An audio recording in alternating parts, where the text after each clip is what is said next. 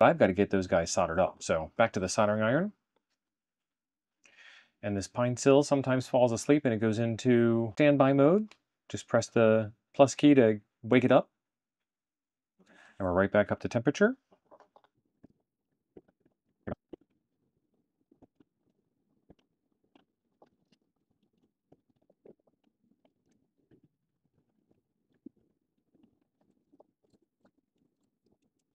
All right, that's the top side done.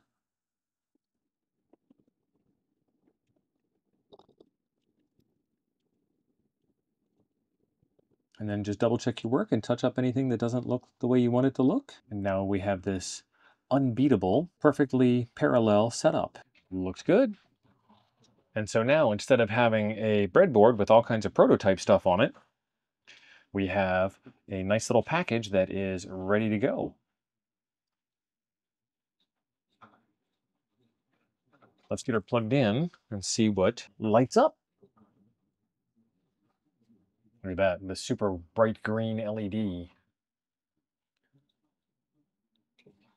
And there are a couple of other LEDs on there for transmit and power and carrier operated squelch. Well, that wasn't so hard, was it? We've got the DI6 on top and we are ready to go for future videos where we connect this to older radios and make magic happen from your computer to the RF waves.